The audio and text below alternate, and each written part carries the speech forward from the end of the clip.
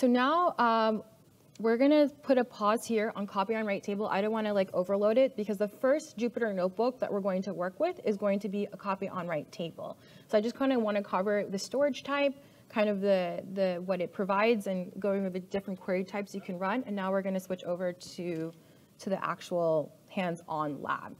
So if we go back to the lab that Wen pointed out, you're gonna see there's an introduction to part 2 on Hudi. If you go to the workshop ID check-in, this is some logistics that we're going to work on now because we need to assign IDs to individuals. So when you copy the notebook, you have your own ID and they're not concurrent writes happening to the same notebook, which is why we're going to have a suffix of the ID to prevent the concurrent writes. So if you go to this link, your workshop ID for the lab, there is a bunch of numbers here. I actually have 50, so self-assign your number. I'm actually 50 because that's what I worked with. Self-assign, I can make this bigger. Your ID because we're gonna do some changes. We're gonna need that for later on in the workshop in about 2 minutes. So I'll give you guys like a minute or two to self-assign your IDs. And remember your IDs. Don't be troublemakers.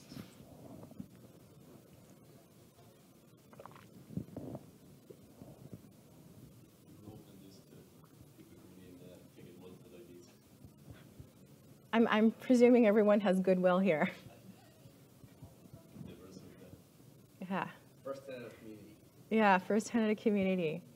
Have goodwill and do goodwill to others.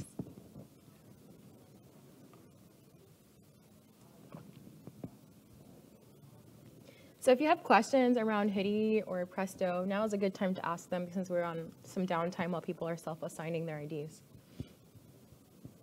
I don't have Slack open, but let me check Slack.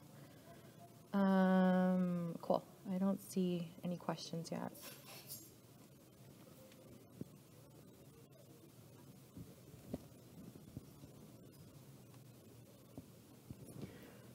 Okay, I think everyone is pretty much good to go. I don't know why I put a D there. Okay, cool. So the next part of the workshop, where is my thing? Oh yeah, that's right. It doesn't create, it opens. Okay, yeah. We're gonna access the Jupyter notebook. So similar to what Wen did earlier, depending on your birth date, please pick a specific EC2, I guess, instance, right? Yeah. So I'm 11, my birthday is December 12th, so I'll go with number 2. And then the password here is Summer Sun, so just copy the password and then click on the EC2 instance. Actually, let me just open it up in a new file or a new tab. There you go. And then let me know if I need to make this bigger. Let me make it bigger. Actually, let me self-assign to 50. I'll start with a new one.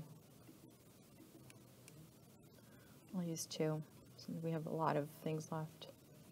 I'll put this just in case. Okay. So if we also go in the workshop, if you go to, so we are in the Jupyter notebook, and now we're gonna copy, we're gonna show you what to do in this step here.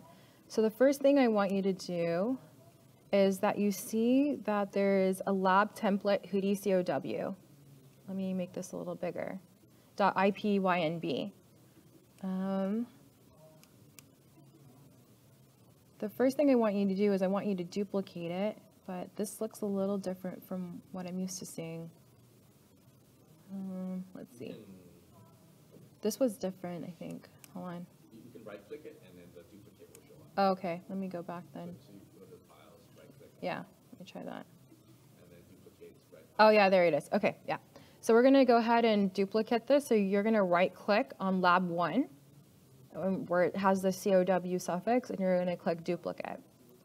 Okay, now when you duplicate it, you're gonna get a copy 1 at the suffix. I want you to right click again, and I want you to rename it, and I want you to put your ID.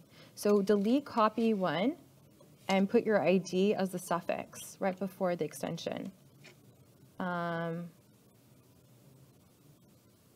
Wait, why is it not letting me recopy? Hold on. Let me duplicate again. Oh, actually, rename. 51. Okay, there he goes. All right. So you see I have 51 here. I want everyone to rename their file or their lab notebook to their extension. So I'll put a few minutes, 1 minute or so there. Oh, okay, Rohan says make bigger. Rohan, do you want me to make it bigger more? Is this good?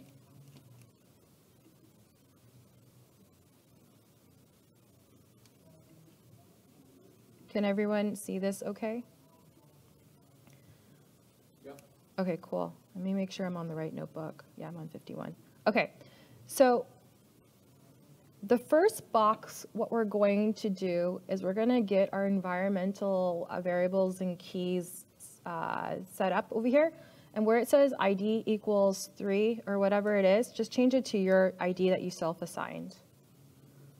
And then we're going to concatenate that ID to specific parts in this workshop.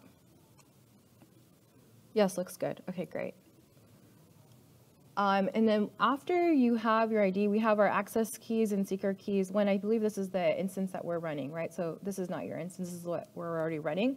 And then we're just getting our arguments, and this is all like environmental variable and key stuff. So we're going to go ahead and run that. And then after you run, you shouldn't see anything.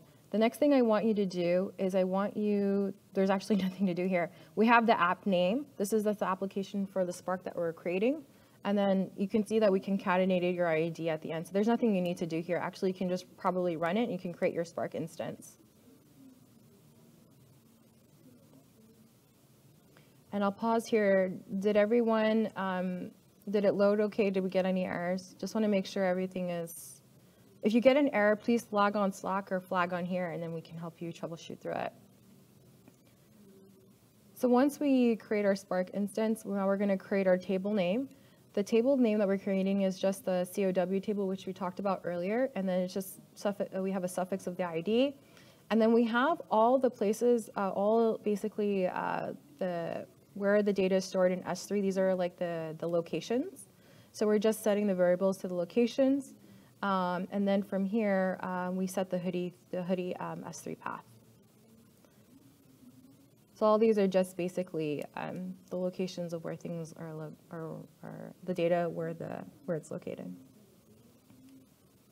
Let's see if there's any questions. Okay. So you're going to go ahead and click on that box, and you're going to click on Run, which is the little triangle button there. From here, we're going to create a schema. So we're dealing with a CSV file, and because of that, we'll need to construct basically what our schema looks like. And then from there, we're going to read the CSV data, we're going to display it, and we're going to count how many records are there. So I'm going to go ahead and run this part. And you see when we run it, you can see kind of it's showing the top 5 rows, which is what we want to display because we put the argument 5 there, and then we can see that there are 79 records. So this is just basically we loaded the data and now we're querying it to make sure that the data is there. This is all this part is doing, is just making sure that we have data in the bucket. So now what we're going to do is we're going to actually write to Hudi. And so what we're going to do is we're going to specify the table name where we want to write to. Because Hudi offers 2 different storage table types, we have to specify the storage type that we want. In this case, it's going to be a copy on write. The operation mode is going to be upsert. Hudi offers different types of write operations like insert, upserts, deletes, bulk insert, and so on. In this case, we're going to upsert, which is inserts and updates. And then from there, we're going to specify the record key, which is the user ID. And then we have the pre-combined field. The pre-combined field is used to prevent for deduplication. So if you're working with streaming data, you might get tons of duplicates. In this case, you'll want to run with a pre-combined field to prevent that duplication. So when you merge records and it's written to Hudi, you're not writing duplicate records. the idea here is that we are like, even though it's, we're dealing with mostly like a kind of like a bulk load in this case, but ideally when you're dealing with e-commerce data, it's mostly going to be streaming right into your data lake. So in this case, you will definitely want to define a pre-combined field. And then all we're doing is we're just writing to the S3 Hudi path that we defined earlier. So we're going to go ahead and run that.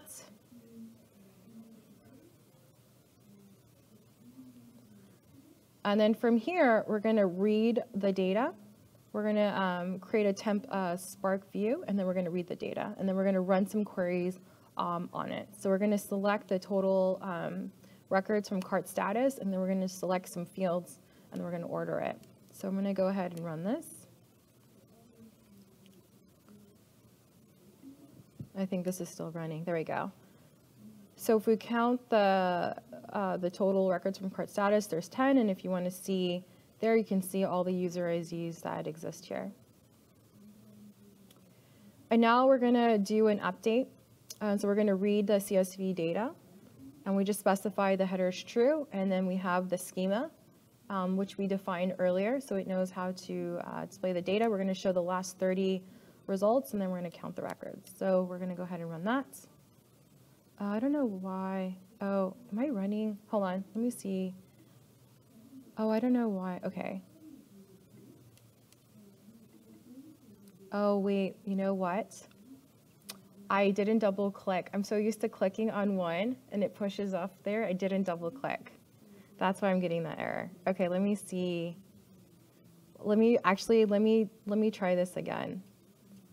Let me try with a new ID. I actually didn't double click onto it, so I'll take 52. Hold on. I hate when that happens. Let me get rid of this. Let me rerun it. I didn't open up the right tab for me. I didn't double click. It's a bad habit. I'm just running through the set of exercises that we had.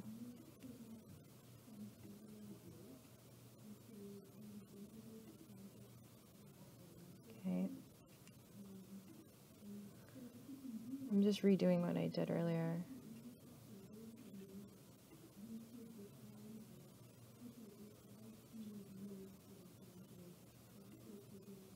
Okay, I believe we're here. We wrote to Hudi. Yeah. And then we're going to verify the initial load.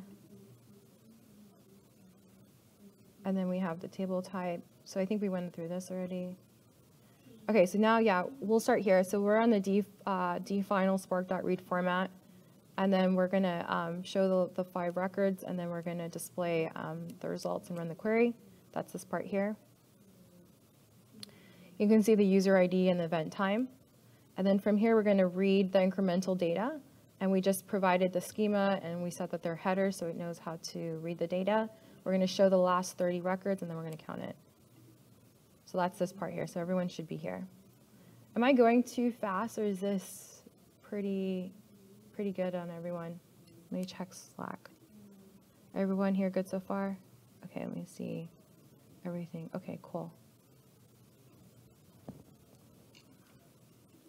All right, third question is definitely flagged.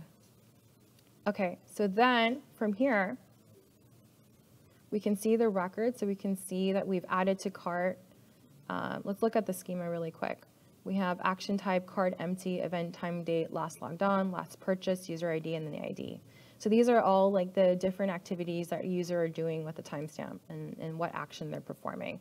That's what this data set is about.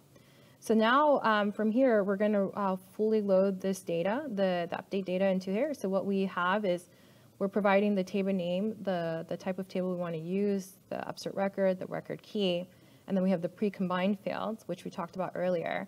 Now we have this payload class.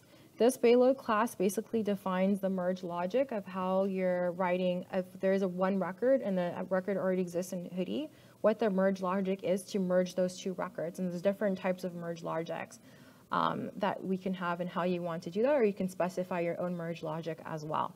So that's what this is doing. The ordering field, so in this version, we're using Hudi 0.10.0. The current version is Hudi 0.13.0. So basically, the ordering field is kind of the same thing as the pre-combined fields. And 13.0, that's kind of been deprecated. So for the purposes, I wouldn't worry too much about this, because if you're on the latest version of Hudi, most likely you're just going to specify the pre-combined field. And then the payload event time field is mostly used for like metrics. At this point, we're not going to specifically use it today, but that's what this one is about. And then we're going to write to the Hudi path. So we're going to write the updates that are happening into our Hudi table. So I'm going to go ahead and run that.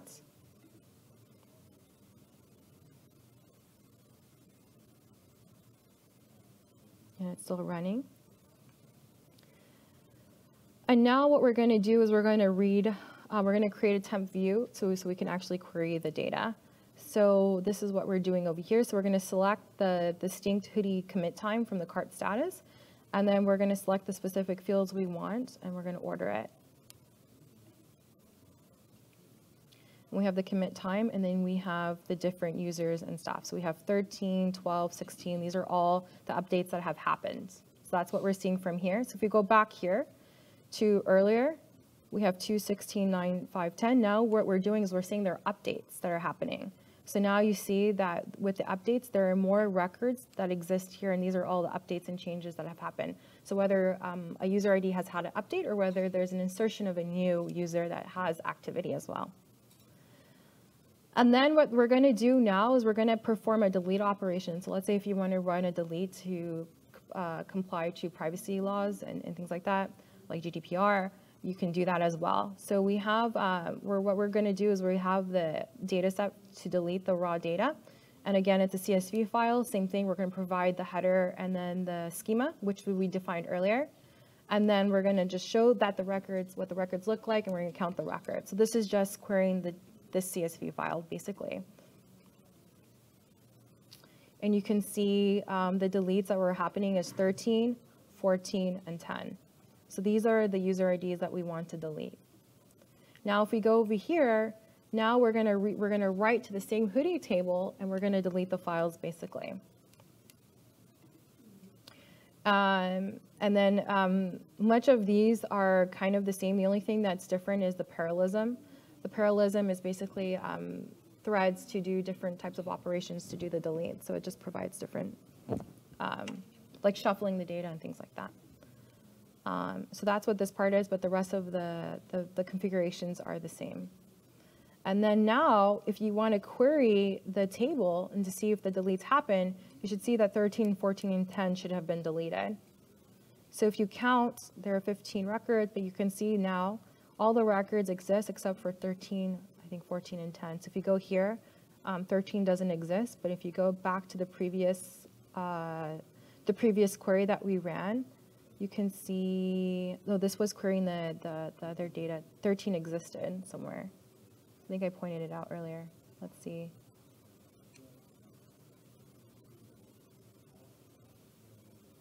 I think I'm blind. Oh, here it is, 13. There we go. And now if we look back earlier, and if we go back to the latest query, you can see that 13 doesn't exist. So this is how you perform upserts.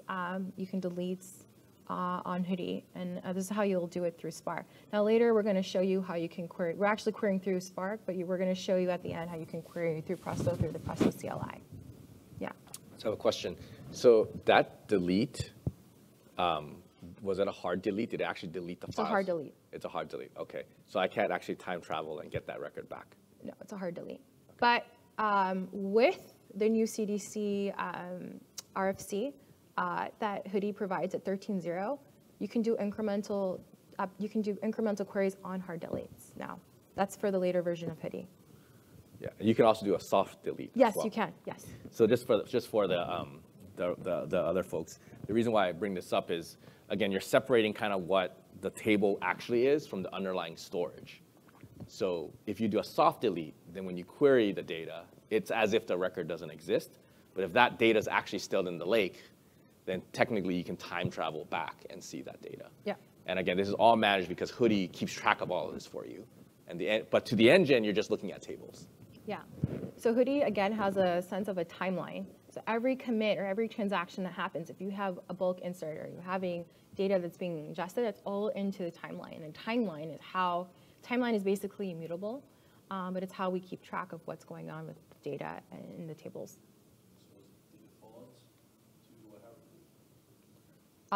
You can specify a hard delete or a soft delete. Yeah, if we go to the Hudi, let me go, there we go. If you go to the Hudi documentation, and we go under docs, and we go under the Spark guide, and you go under delete data, there are different ways to provide whether you want a soft delete or a hard delete. So it's a similar thing, you just specify it. So I'm just repeating the question for the virtual audience. It was, oh, sorry. Is the hard delete the default? Do you know if the hard delete's the default? I believe it is, yeah. But then if you wanted to do soft deletes, let's say if you wanted to look at Python, you can specify that. But yeah, usually it's a hard delete. Cool. Let's go back to the Jupyter Notebook. So this is basically the COW portion of the lab. Let me check on Slack to see if there's anything questions. No questions. Okay. Any other questions? Okay. So now we're going to move over to the merge on read table. So we're going to go back to our slides really quick. And then we're going to start that. So let me go ahead and go to the slideshow. Okay. Now we talked about the copy on write storage. Now we're going to talk about merge on reads. So our merge on read table is a little bit different from a copy on write table. With a merge on read table, and it's really effective if you're working with, a lot of writes. You have a lot of writes happening. You're working with streaming data, depending on your workload. But basically, when writes happen, they get written to these log files, which are Avro files. And then you also have a base file, which is a Parquet file. Now, when you do like your first load, for example, it'll be written into a Parquet file. But subsequently, any other writes that happen will get written into, if you look over here, there are log files. Oh, sorry.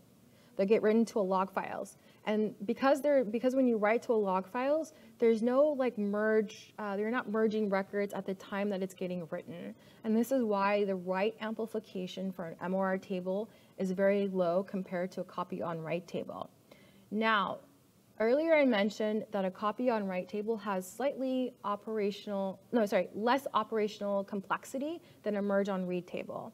This is because with a merge on read table, there is a service called compaction that Hudi offers that basically combines all these log files at some configuration that you specify, like how often do you want to do compaction, how do you want to merge these files. This is all defined in the compaction service. It gets all these log files, and then it merges it into basically a new version of the Parquet file. So now all the log files get merged in, and now you have whole Parquet files. And then from there, when you have more commits that are happening, they'll get written to log files. A compaction service at some time will combine those log files into a new form of the Parquet file, and then the sequence keeps happening. So this is why merge on read tables have a low write amplification, but a slightly higher read amplification because it's merging the files later on through a compaction service, and then you can query the Parquet files. So that's what a merge on read is. So if we look at the blue boxes at commit time 0, basically we're having our first initial load. Because it's the first initial load, everything gets written into a Parquet file. So we have, A, B, C, D, E. So if you're running a snapshot query, which is the current state of the table, you're going to get A, B, C, D, E back. If you're running an incremental query, again, this is a first initial load. There has been no updates. You're going to get everything back. And if you write a read optimized query, you're going to get everything back. Read optimized query basically looks at it's kind of like there's a little bit of lag because it looks at the Parquet file. So it's not like what your table looks like at this point in time. It's what it looked like when everything has been merged into a Parquet file. So now if we go at a commit time 1, we see that A has been updated to A prime, but you see it's written to a log file. There's file1 t1.log. So it just gets written to a log file there. It just writes it straight to a log file. And if we look at CD, D prime also got updated. So this update also goes into a log file as well.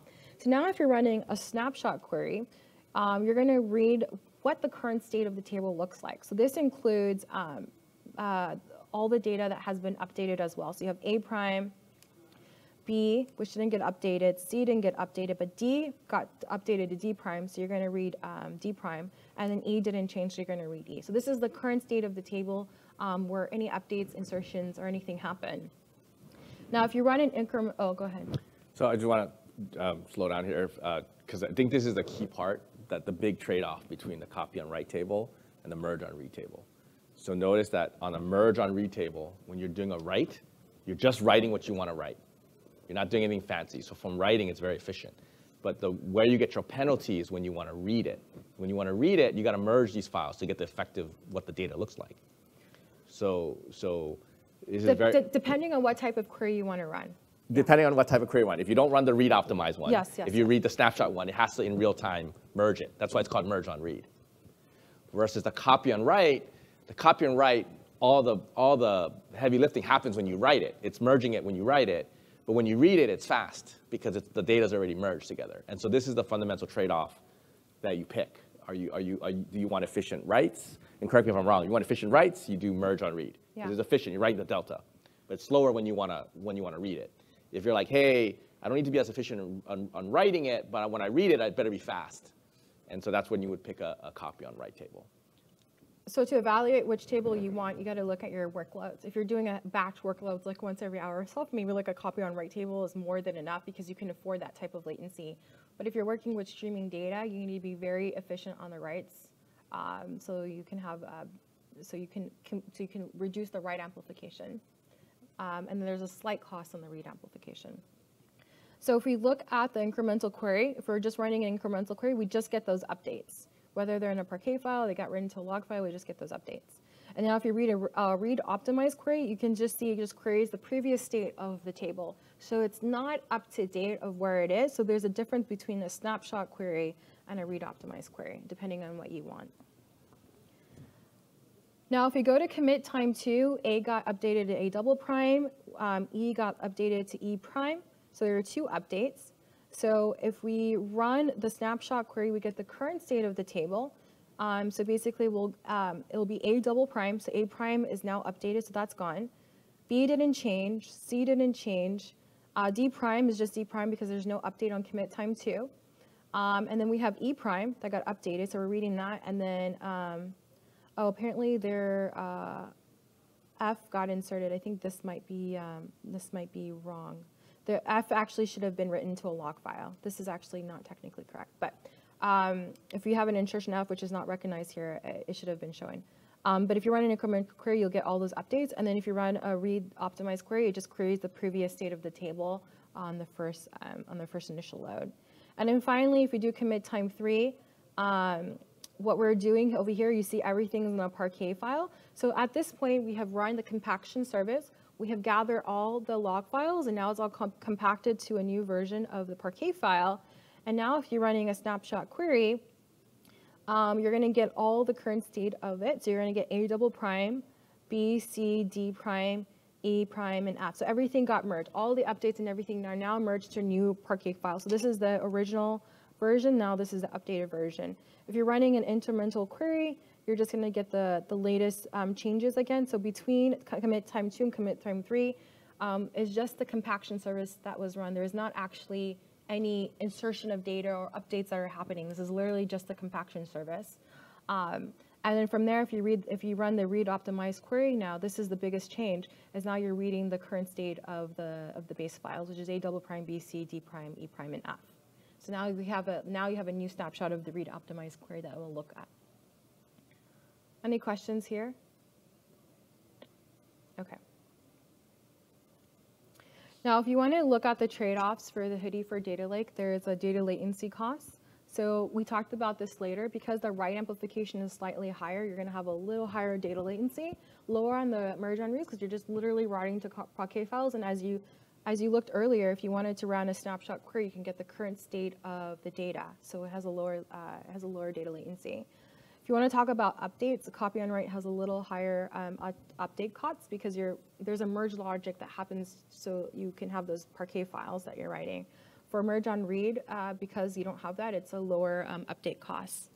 And then there is a parquet file size, and then you have the write amplification. What's not on here is the read amplification, so that would be lower on copy on write and slightly higher on merge on read. And these are like what to consider if you want to use copy on write or merge on read. So merge on read if you need quick ingestion, streaming data.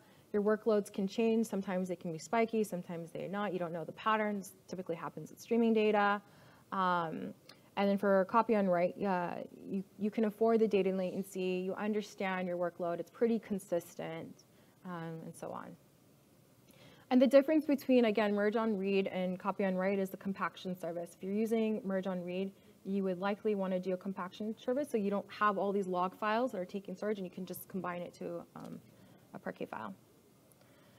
Okay, so now what we're going to do is we're going to navigate back to the lab notebook. And then let me see if there are any questions here. Nothing. Okay, so now we're going to navigate to the base MOR where it says Hudi MOR.ipynb. And we're going to do the same thing that we did on the COW table. So we're going to right click and duplicate. And then when you create the duplicate, you're going to right click and then rename it. And I'm just going to rename it back to like 52 and then enter. And then make sure you double click. Don't be like me. And then that should work. There's something I want to show really quick. So on this part, on the MOR table, we are going to show an incremental update. And I actually rewrote a query to show that update, and I'm wondering if it stuck. It didn't. Oh, crap. Okay. Let's go by it. I think I remember it. Okay, so the first thing we're going to do is after you rename it, I'll give everyone a minute to do that. You can use the same ID that you self-identified earlier. So I'll just pick one. I picked 52. So when it goes to the ID, you're going to change that to 52. And then you can go ahead and run the first box. It's a really similar setup. Basically, we're getting our environmental keys and setting everything up over here so we can actually access the data. And then I think you can save that. Yeah, you can just run it. Make sure you save it and run it. And then from here, we're going to create our app name. And we're just going to put the ID in the middle so there's no confliction. And then we're going to create an instance of Spark. You can go ahead and run that. And if you're on this side, if you're looking through this, we're actually in lab 2 now. And we're going through this step right now.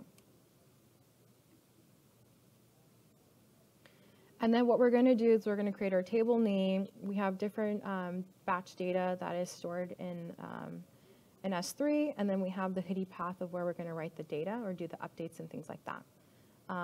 Since we already have a variable with ID, we don't need to do anything. We can just go ahead and run it.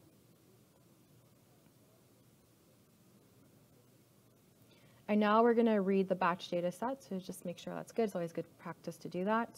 And we're going to display 5 results. If you notice that we're working in JSON, so we didn't need to define a schema. With the CSV, we had to define a schema, so we can just automatically read the schema, read the JSON data. And if you look at this, we have updated cart, we have action type, app name, app version, cart empty, event time, ID, last logged on, last. These are all typical things that you would want to look at when you're working with some sort of e-commerce data application. So these are basically all the activities that user has had.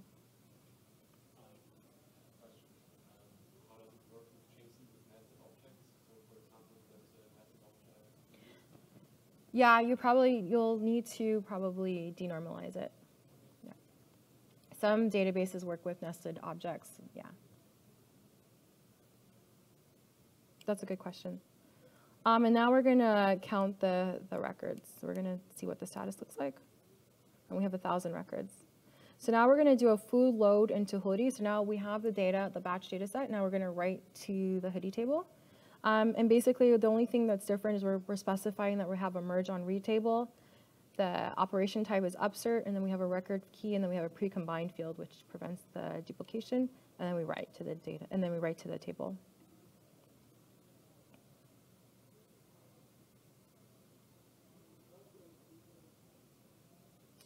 And it's writing still.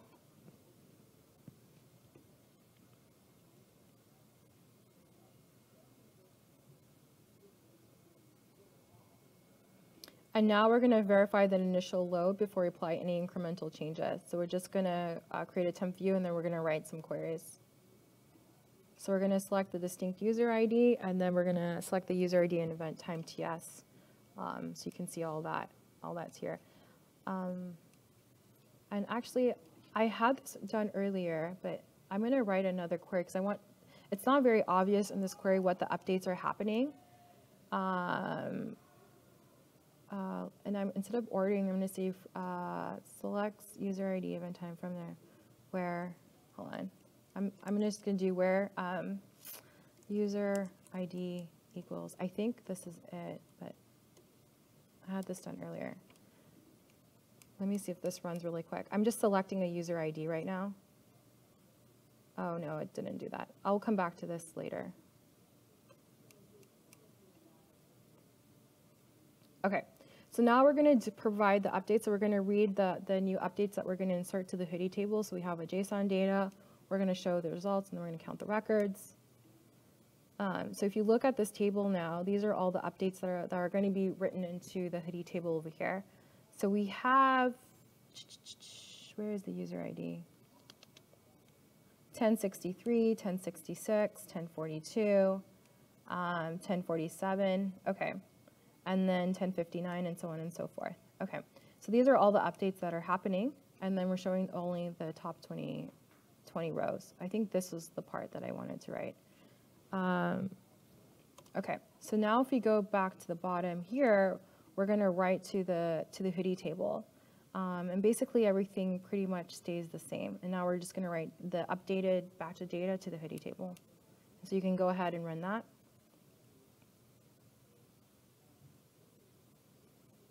So basically, we had an initial batch load of raw data. There were some updates that happened. More users had actions. If we go back to the slide over here, where we talk about updates, we're just running an update. So when we run queries, we can just see the changes from the updates.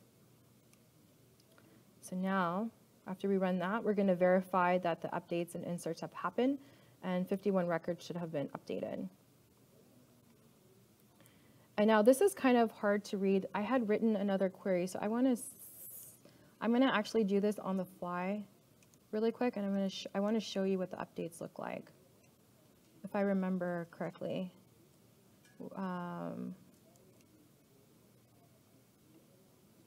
Where I want to say I believe I remember the user ID. And instead of event time dates, I want to show something else, event time TS. I'm just writing a quick SQL query at Spark SQL. Hold on.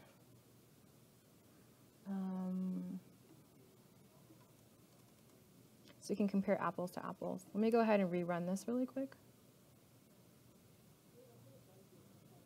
Okay, so 1047 had this. So now I want to show an earlier timestamp that it did not exist or that it was updated. So this is the updated data.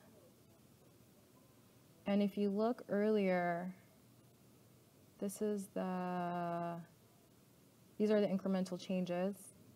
And if we look before we did the incremental changes, when we ran the query, the initial batch data set, I think, let's run that. Let's see if that works.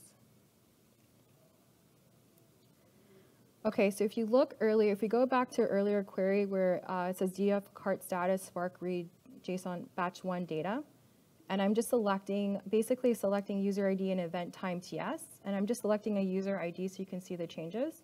You can see the ID 1047 had this event time TS, 11/16/2853. Now if we look later, and I query that same ID. Oh, oh. It's the view. The Spark SQL is still top. Oh, yeah, I didn't rerun it. That's right. Let me rerun that.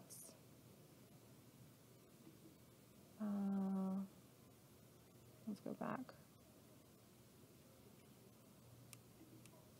Let me rerun things really quick. And then we have the count.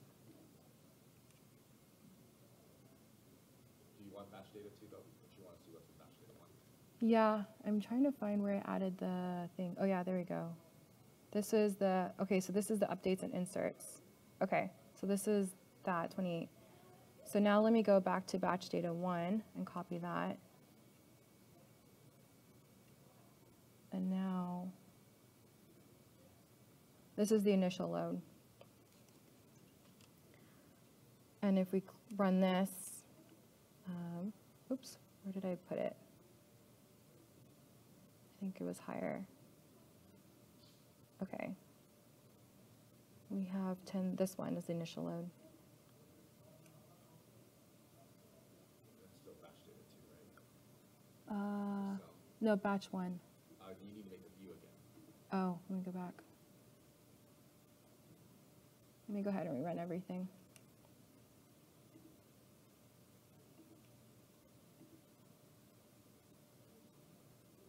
And let's go ahead and rerun this. Oh, it did an update. You need to create or replace temp view. Oh, yeah. Let me...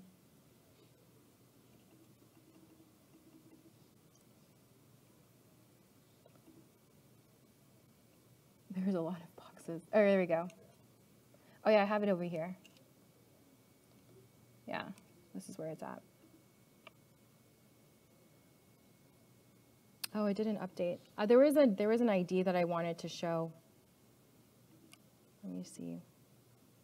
That there were updates that were happening to the records. I forgot the ID that it happened on. But basically, if you were to query the IDs, you would see that there were different timestamps that were happening between the initial batch load and then the incremental update. So if you wanted to query like the different user IDs, you'll be able to find one.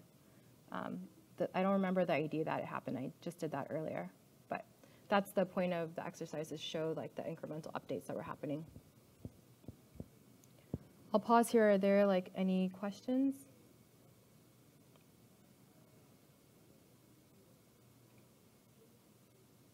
Let me check the Slack.